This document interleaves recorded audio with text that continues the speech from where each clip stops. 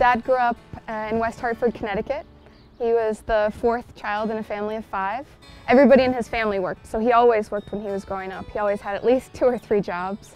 When I was a little girl, I used to go to work with him a lot in Hartford, and we would drive through kind of the more disadvantaged areas, and he would always say, you know, look and look and look, because you don't know how lucky you are. He has been a developer of affordable housing. In fact, he's the largest developer of affordable housing in the state of Arizona. He sniffs out underserved locations, develops housing product that's targeted to its intended residents, and brings his costs in on budget. I know that none of those properties have gone under, if you will. He has kept them all, they're all still going and thriving just as well now as they were when they first started.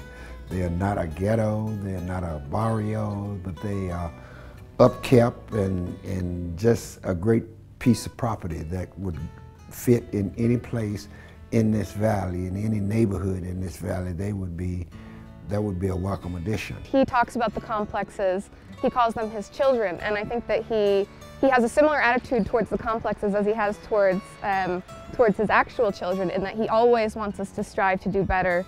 Like Whitney, Mark has a passion, Mark has a commitment, Mark has a dedication to helping those less fortunate than he is. How important is the housing that Mark provides to Arizona's residents? 43% of Arizona's residents' income falls at or below 60% of area median income.